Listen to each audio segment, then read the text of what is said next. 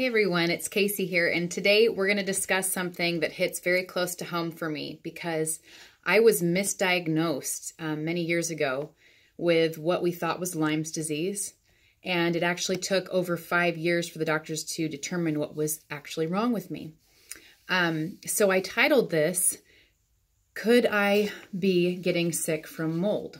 Because that was precisely what had made me sick. The thing that was difficult is my symptoms. At the height of my symptoms, I had 37 symptoms, everything from respiratory issues to hair falling out to skin problems, vision problems, super bad memory issues, night sweats, all kinds of stuff. I'm going to read you the list just so you can kind of know. These are the most common symptoms that people have when they have been exposed to mold. So the number one is the brain fog and memory loss issues. Second to that is fatigue, like constant fatigue and weakness within your body. No matter how much rest you get, you just never feel rested.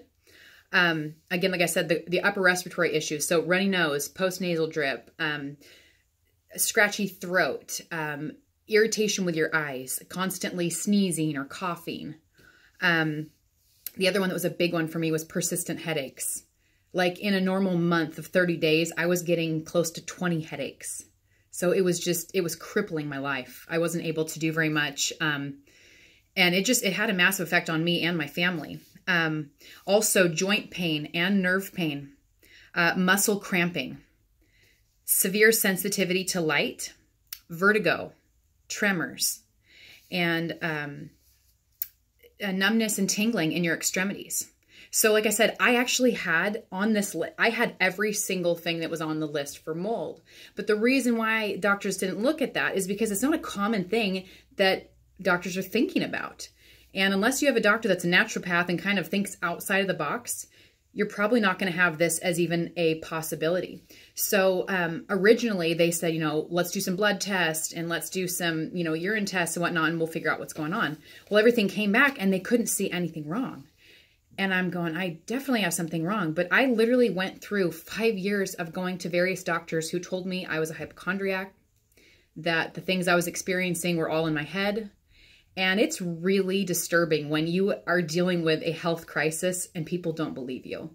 So if you're in these shoes right now and you've not been diagnosed with something, or you've been diagnosed and the treatment is not working, it's time to come back to the board and go, maybe we need to look a little deeper or a little differently. They originally thought that I might have rheumatoid arthritis, which is crazy for somebody my age. They also thought that I might have lupus. They also thought that I had MS. So we went through all these different tests and consistently came back with no answer. So I was given the clinical diagnosis of Lyme's disease because when they tested me out of the Lyme's disease symptoms, I had all but maybe 4. The only thing I didn't have present was the bullseye rash. But I'd had all these other symptoms. So they really thought, okay, well, this must be Lyme's disease. So they went ahead and treated me. And so I was on antibiotics for almost an entire year. And you can imagine what that did to my gut flora. It absolutely destroyed it. I had such a sensitivity to foods that I became allergic to darn near everything. And it really just made life miserable. So at the end of that all, that was when I jumped into veganism because I thought, well, gosh, I'm literally willing to try anything at this point to get healthy. I don't really even care what you tell me to eat. If it's going to maybe make me better, sure, I'll give it a go. So we went through this, and with me being so careful about what I was eating and really paying attention to getting good exercise and plenty of fluid and as much rest as I could, still I was not gaining ground on this sickness. And it felt like, I literally remember at one point my husband had scheduled a trip for us to go to Hawaii. And I had never been to Hawaii. And you'd think that anybody would be thrilled to go to Hawaii. And yet I was so sick that I remember crying. It was about 2 weeks prior. And I said, I don't want to go. The idea of going on a wonderful vacation when I'm feeling this sick, it just kind of takes all the fun out of it. And I don't think I want to do it. And So I've been into a very dark place with my health. And that was the second time, because my first time was when I was 21 and I had cancer. So I have went through some tough stuff in my health. And so I can really relate. If you're going through something, I'm sorry. And I really hope that you can find some answers. So it wasn't until I finally said, okay, the doctors aren't believing me. Enough is enough. I got to go totally out there with this. And I looked for a naturopath that was willing to do some new tests and try something else out. And so I met a guy, and we went through extensive testing. And the thing that was so wonderful is my first appointment with him, he's probably spent 2.5 hours with me. And I remember him looking at me in the eye, and he said, Casey, I'm going to find out what's wrong with you, and we're going to get you better. And I just started crying because I was so hopeless at that point. And it was just really hard to even imagine a day without such debilitating joint pain that I hardly could get out of bed and walk. So anyhow, we went through all the testing, and it took about a month for us to get all of the results back. But he called me and he said, Casey, I think we found what you have. And I was so excited. So we went to the office, and he sits me down and he goes, I think you have mold poisoning. And to be honest, I kind of rolled my eyes and I thought, oh my gosh, we just spent so much money and now I don't have the answer I need. And oh my gosh, this is ridiculous. Because the reason why I thought it was so ridiculous is literally 6 years prior, we had fully remodeled our home, like top to bottom, inside out. So I had never in my life seen mold, and we have a very clean, updated home. So I'm thinking, this is not possible. You are out to lunch. I did not have mold poisoning. And I told him all this, and he said, listen, I understand why you'd feel that way. He said, but I really think, he goes, what we did find is, he goes, in your lungs, you have a very deep staph infection that has just plagued your lungs completely full, which is why you constantly have the post-nasal drip and all these things. He said, but I really think that the driver of that is exposure to mold. And he goes, so if it's not in your home, Casey, it may be your place of work.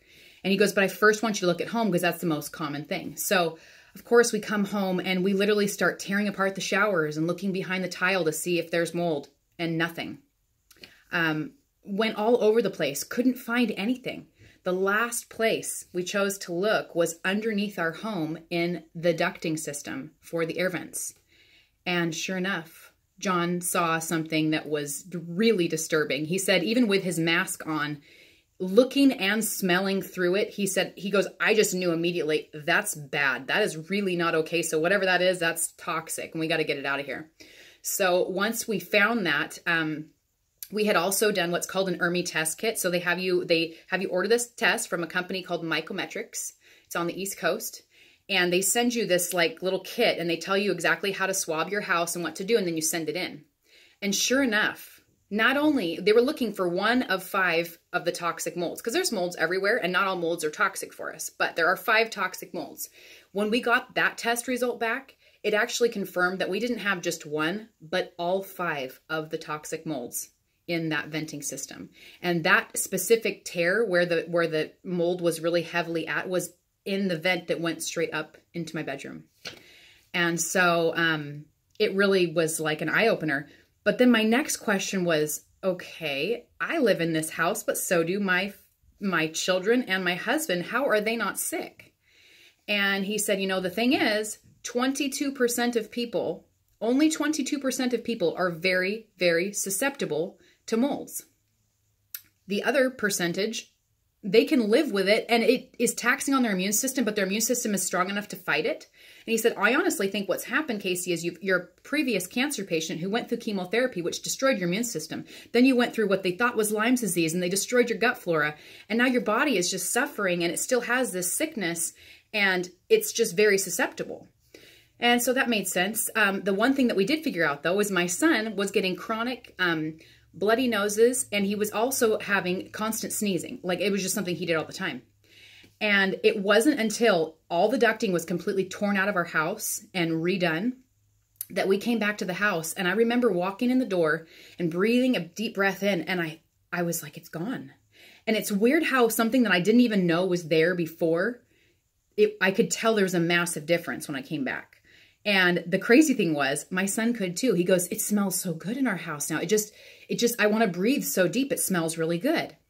From that point on, what we thought were seasonal allergies and all these respiratory issues and sneezing and bloody nose, all this completely went away. He's literally not had any of that since this got fixed. So I really wanted to zone in on this because I feel like there might be one or more of you out there that are dealing with this issue. And if that's the case, I want you to get some answers. So the great thing is, all you need to do is look over your symptoms. So there's a place online that's called survivingmold.com. So check it out. There is like a little quiz that you can do on it, which is called the VCS screening test. And that will actually give you a clue if you might be a candidate and you might have this mold poisoning. When I took that test, I was like 100%. They're like, you've been exposed to black mold. And I'm going, wow, this is crazy.